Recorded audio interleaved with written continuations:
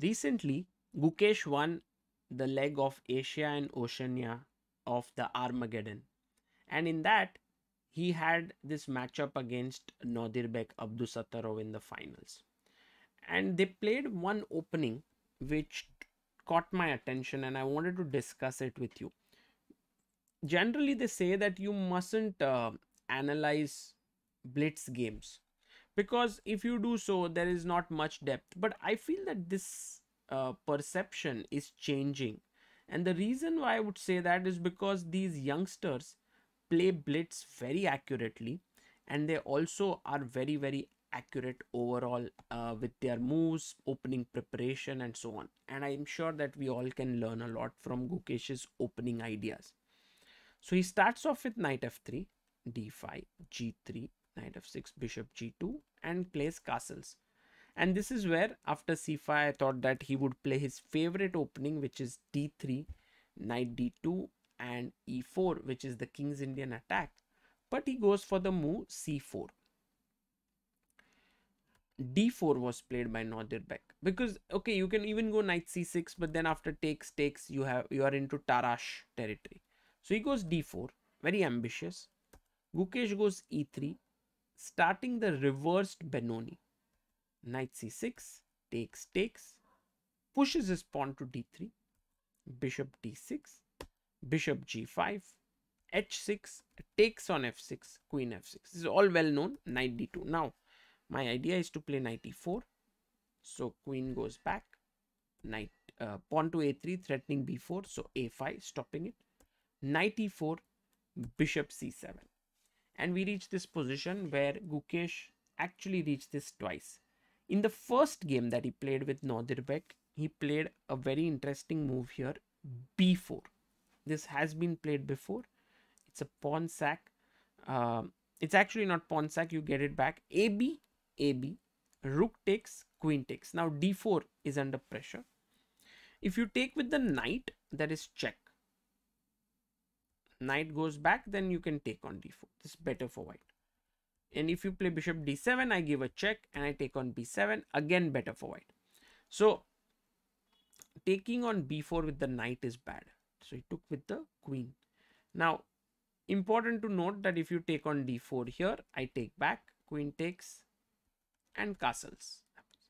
But after knight d4, Gukesh had prepared this move, rook b1. He played it instantly, and this is a strong move, rook b1. It has been played once before. If knight e2, there is king f1. And we had Ter Sahakian Samuel, who was actually watching this live. He said, why not bishop e5? The problem with this move is king e2, bishop a1, and rook b4. White wins. I mean, clearly better. But okay, knight e2, king f1. There is also knight g3. H takes g3. And now bishop e5. And the position is around equal. You can say rook b4, bishop a1. And you reach this position with white being a pawn down, but being very active. He played knight c2. And now Gukesh went queen a2, queen a3. He took on c2. And although the position is around equal, white's moves are easier, because after castle he goes d4, b6 he goes d5, rook d8 goes h4, queen e7, knight c3, and already Gukesh is doing really well. Queen e2 takes here, bishop takes, and Nodirbek blunders with bishop f5. So it's your move here. What would you play, and how does white get a big advantage? Here there was this very nice move, bishop f7, and I think Gukesh missed it, because after takes, rook b5, you lose the bishop on f5. But rook b5 is what Gukesh played, and after queen f8, white is better, but somehow in the end the game ended in a draw. Knight d5. I mean, Gukesh was completely winning here with rook a7, f7 hanging, rook c7. He managed to just completely destroy his opponent. This is hanging, and here just knight g6, king g7, queen f5 would have finished the game, but he went queen e2. And later on, somehow miraculously Nodirbek managed to hold the draw. So with this result, now within like few minutes there was another game to be played, and Gukesh once again had the white pieces. Once again they repeated the same line, d4 e3 they took, he went bishop g5, he took here, knight d2 a3, knight e4, bishop c7, and in this position now Gukesh in a very important moment played the move c5. Castles, rook c1, e5 was played, and knight ft2. Now the idea is to play knight c4 and knight d6, and it was very important for black here to push f5, because that would make Gukesh give up a pawn.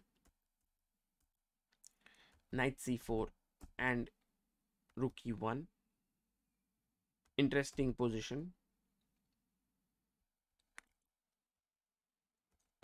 But the main thing is, instead of f5, Nodirbek goes bishop e6.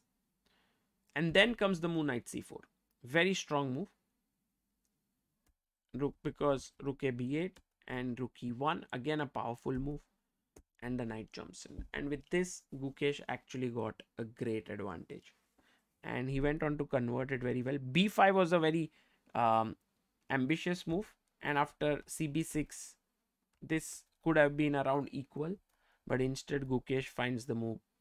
What's the good move here? Bishop takes c6, takes knight e5, pawn up, and here offering a trade of queens. Oops, sorry. Queen f3, take, knight f5, and he finishes it off very accurately. Takes on d4 and knight f5. Rook here, rook e1, f6, rook e7, and after knight d6, Nodirbek was almost running out of time. He took here and got checkmated. So this entire line, the reversed Benoni, you first start off with knight f3, g3, bg2 castles. Then you break in the center with e3, take here, play d3, and then go bishop g5, take on f6, put knight d2, and then expand on the queen side and get a great position. So this is how Gukesh managed to use good opening preparation to win, and I hope that this small little video with 2 games of Gukesh will give you some food for thought and some opening ideas that you can try in your game. This is Sagar Shah signing off. Bye bye.